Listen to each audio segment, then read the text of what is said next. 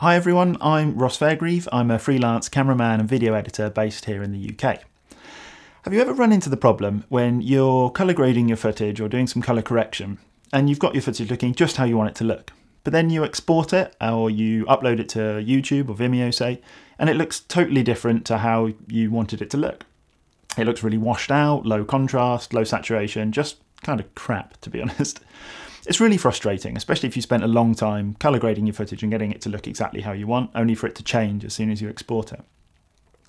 In this little tutorial, I'm going to try and explain what we can do about that and how we can sort it out. First of all, though, we need to know what causes it. And unfortunately, because of what causes it, there's kind of no one size fits all. The reason being that this problem is really caused by the way that different pieces of software interpret footage.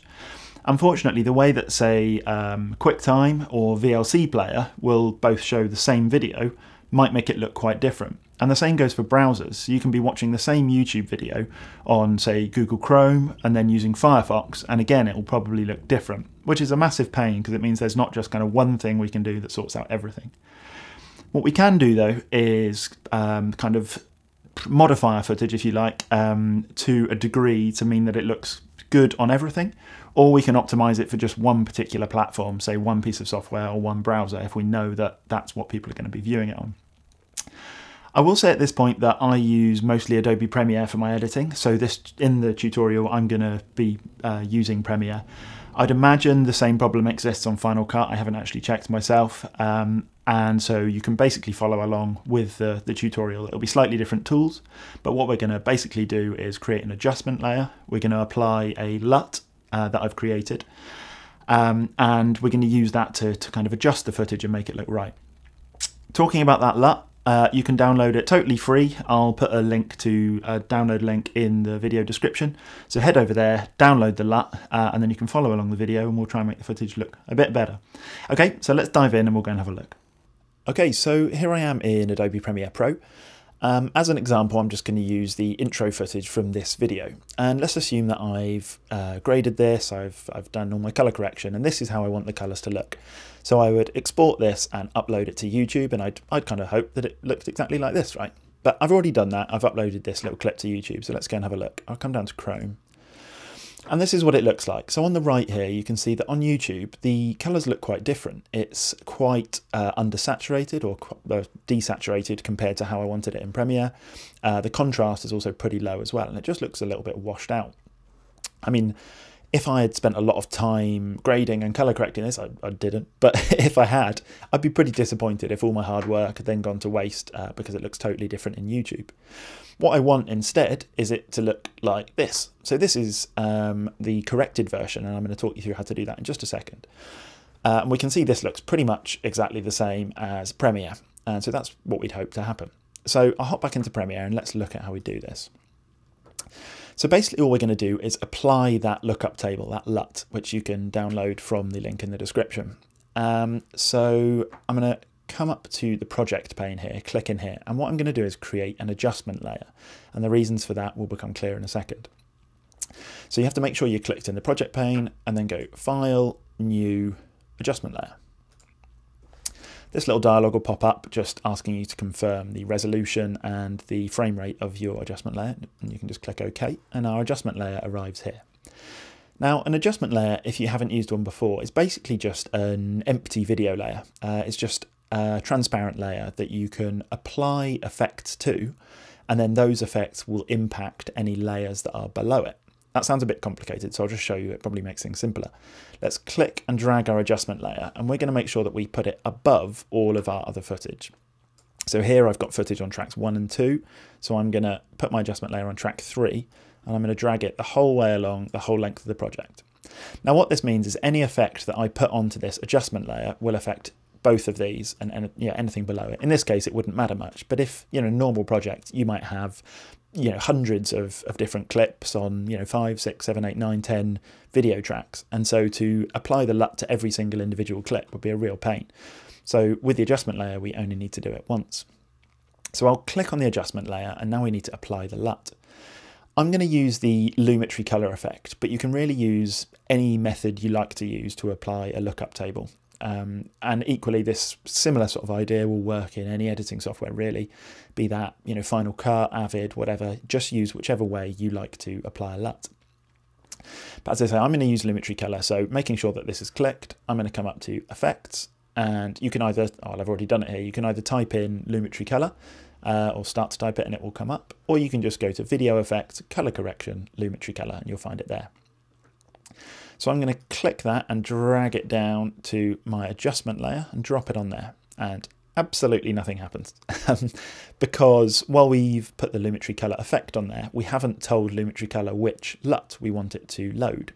So let's go and do that. So again, making sure that the adjustment layer is clicked, is selected, we're going to come back up here and we're going to go to Effect Controls, and we can see now that Lumetri Color is applied to our adjustment layer. If we open up the basic correction area here, and we can see there's all sorts of different things you can do with Lumetri Color. We're going to ignore all of these because we're not going to make any adjustments to it. All we want to do at this point is just apply this LUT to get it ready for export. So where it says Input LUT here, we're going to come over to this drop down and have a click and go to Browse. Then we're going to select that LUT that you've downloaded. So it's just, you know, navigate to whatever it is on your computer and select it. So it's called Ross-Fairgrieve exportfixer.cube. We'll select that file and we'll hit open. And now it will have an effect. And the effect it has ain't that pretty, to be honest.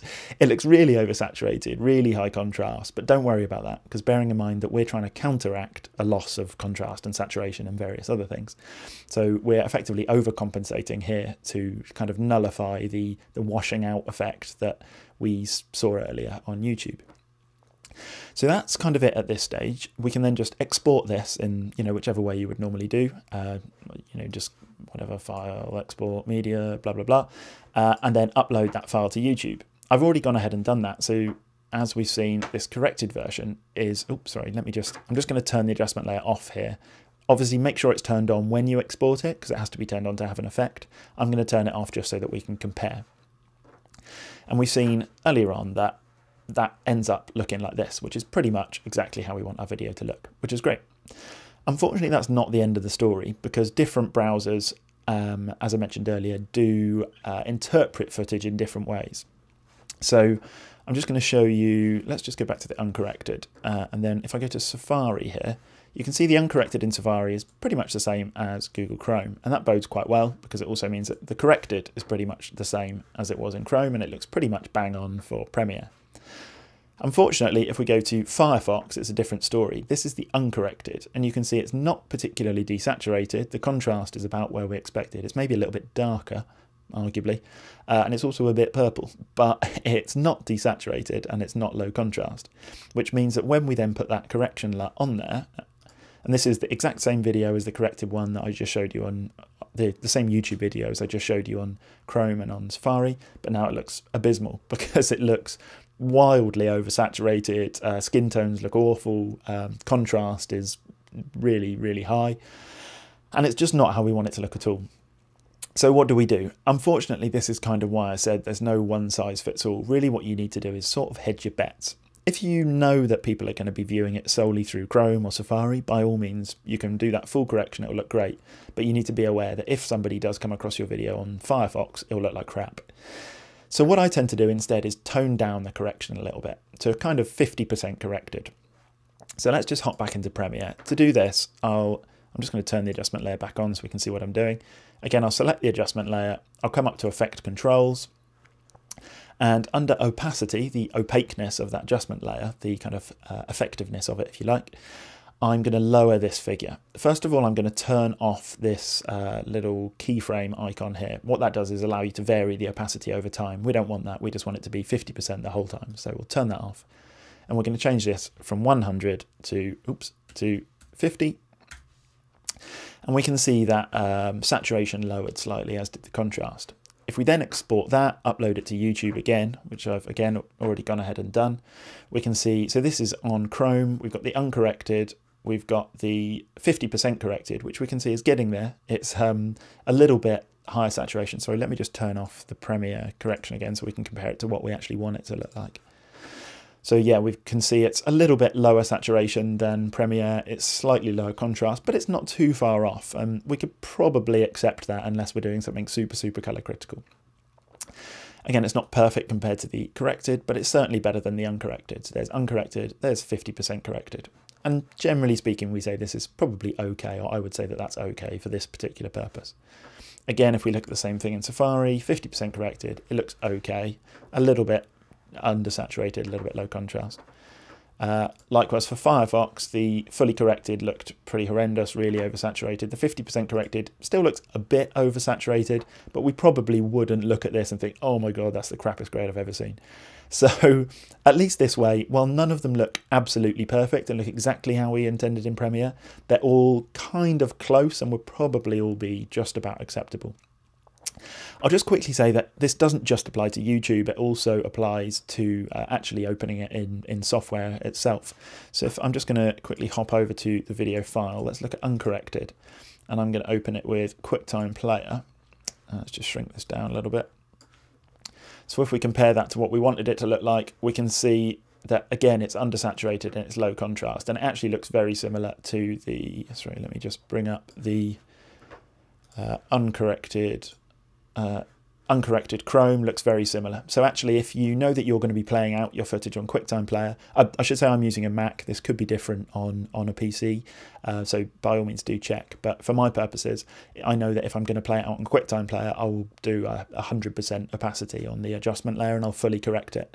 However, if I go to VLC, which I've already opened down here, we can see that actually this is again the uncorrected in VLC, and it looks pretty much spot on from the off, so that already looks good. So if you know you're going to be playing it out with VLC, you don't have to correct it. So unfortunately, as I say, this is why I said there's no one size fits all. In my case, for QuickTime I have to fully correct, VLC I don't have to correct, and if I'm uploading it to YouTube I'll generally do a 50% correction, so it's kind of okay no matter what browser people are using. So that's about it.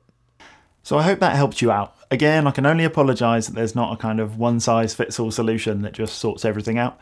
But as you can hopefully tell now, that you can kind of modify your footage to make sure that it looks pretty good on pretty much every platform.